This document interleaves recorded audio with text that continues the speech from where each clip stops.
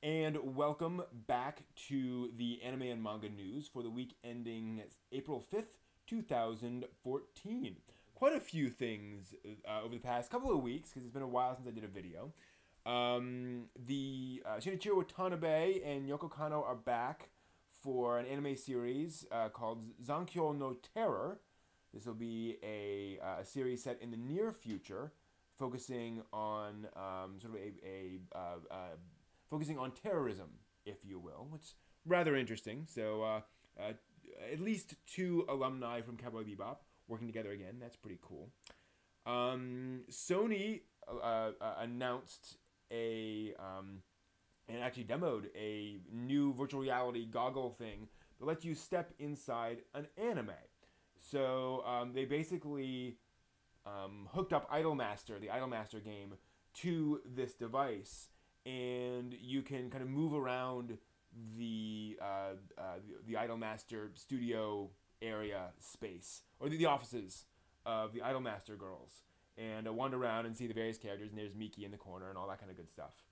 So that's kind of cool. You can kind of walk around an anime environment with these goggles. It'd be interesting to see how that affects anime in future if they decide to make that sort of you can do some interesting synthesization stuff or synthesizing stuff where you have the anime series and then you have kind of a game where you're actually wandering around the environment of the anime series. Now that the CGI graphics have managed to mimic that very effectively, so we'll see. Let's see here. What else? There is let's see here. A couple of weird items before we get into some of the other big stuff. Well, actually, let's get into some of the big stuff before that. So some of the big stuff. New Gundam series coming up. Several new Gundam series, actually. The 35th anniversary of Gundam is coming up shortly. So Bandai has announced several new projects. See here. One of them, well, really two of them. One of them is just the end of Gundam Unicorn. Episode 7 will be in theaters May 17th. And then one of the new anime series is called Gundam Reconquista in G, or Gundam G no Reconquista, which is an anime series by Yoshiyuki Tomino, the creator of Gundam, or one of the creators. It's his first work in Gundam since the Zeta Gundam film trilogy. It'll debut this fall, set in the Re-Guild century, which is set chronologically after Universal Century. So still in the same kind of timeline, but much further in a new era. Following a pilot trainee named Beruri Zenamu, who's in the Capital Guard, and protecting a space elevator. Kind of an interesting technology for that. Looks like a very solid cast, or solid crew for that. Then the other big thing is a new thing called Kido Senshi Gundam The Origin 1 Aoi Hitomi no Kazval. Now, this is not Gundam The Origin as in the manga Gundam The Origin. This is a prequel to the original Mobile Suit Gundam series. So it's set in Universal Century 0068, focusing on Kazval Rem Daikun and Artesia, who you will recognize if you know original Gundam, and what happened to them in their pasts. So kind of an interesting thing there. There'll also be a Gundam exhibition with lots of production materials in Osaka and Tokyo. There'll be a new anniversary theme song by Yasutaka Nakata, which is pretty cool. They're also working on a new thing called the Real G Next project, which they call the next step after the life-size Gundam statue. Interesting. That'll be basically a new Gundam statue sometime by 2019. So we have a ways to go on that. So that's pretty cool. Let's see here. Moving on. Also, speaking of Mecha, there'll be a new Macross series coming soon. The end of a broadcast of Macross Frontier recently, there was an announcement at the end of that. All we know is a new Macross series is coming, so who knows. But that's pretty cool. Okay, going back to some of the weird news. Yasushi Akimoto is a major figure in the Japanese music industry, partly because he created AKB48, the massively popular girl group, and also did its predecessor Onyanko Club. He might even be president or friends with President Shinzo Abe. More interestingly, for the 2020 Tokyo Olympics Committee, he's a member of the committee for the Tokyo Olympics in 2020. Wow. So yeah, he's going to be involved in actually organizing the Olympics in Tokyo.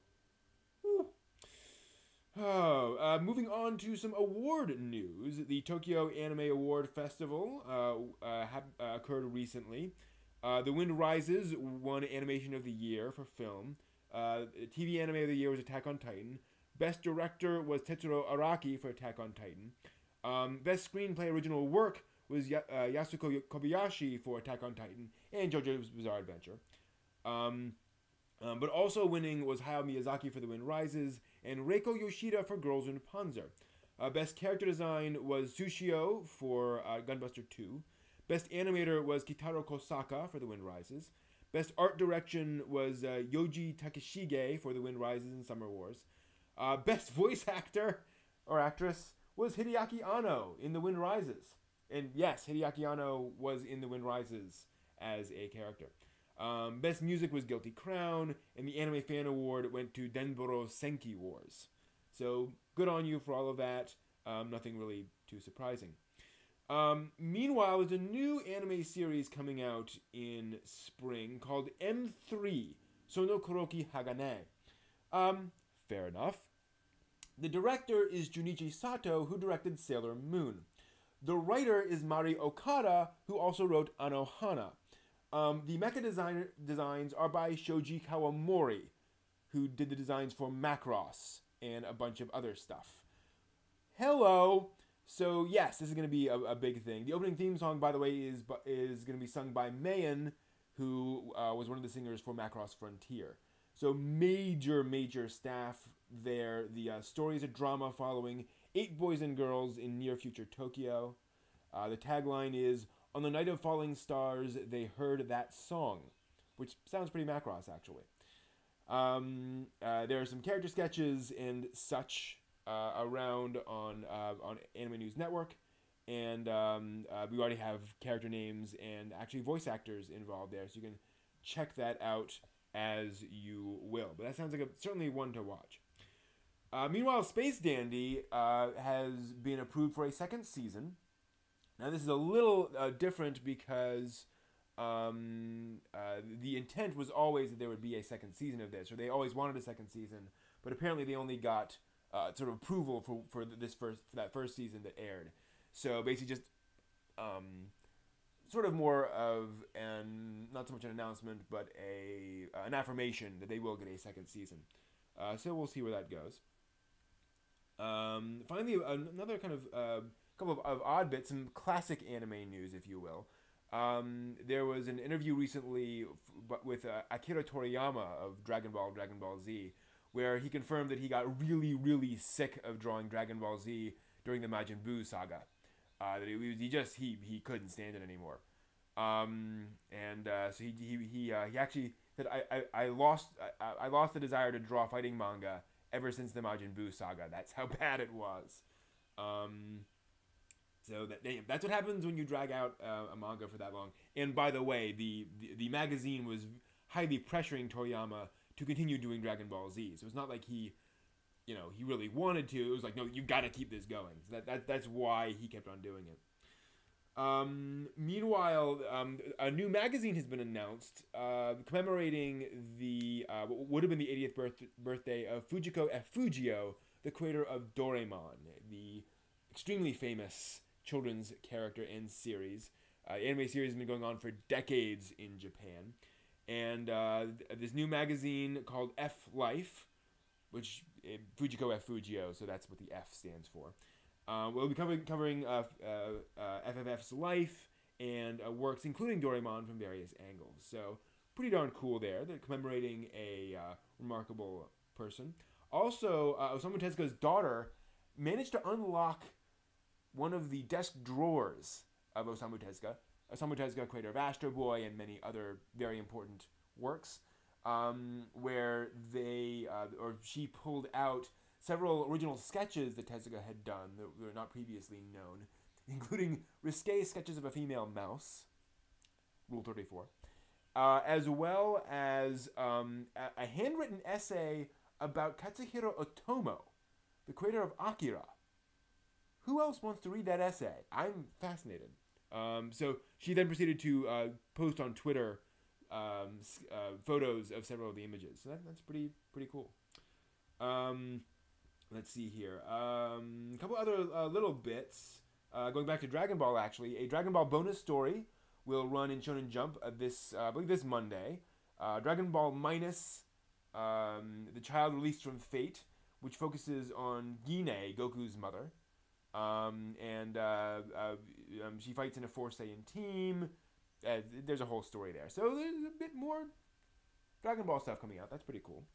Finally, you may have heard of the Attack on Titan live action film that's planned for, I believe, next year. Yes.